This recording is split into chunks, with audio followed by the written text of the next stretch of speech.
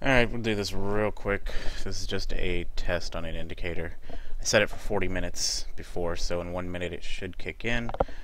The indicator itself I'll go through in just a second. All it does is the default settings are 10 minutes before the end of the hour. It really is just a pattern.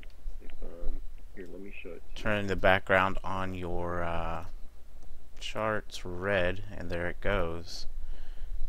So basically what this means for me is I've entered in no trade. I try not to trade at the last 5 or 10 minutes of the chart. Now that it turned red, let's take a look at the indicator. You can change. So in the settings, by default, it's set to 10 minutes before, 5 minutes after, it'll revert back to normal. All you have to do is color before. You can change it to whatever you want. So if red blinds you or you don't like it, screw it, don't use it. Change it to whatever you want. And color after can be your whatever your normal settings are if you don't know what they are.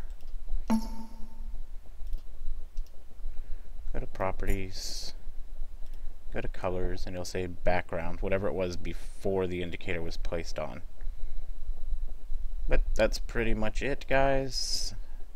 It's just kind of a helpful little indicator. I try and avoid trading at the top of the hour, and that's also for me. It tells me go check my Forex charts. Hope you enjoy it, and have a good one.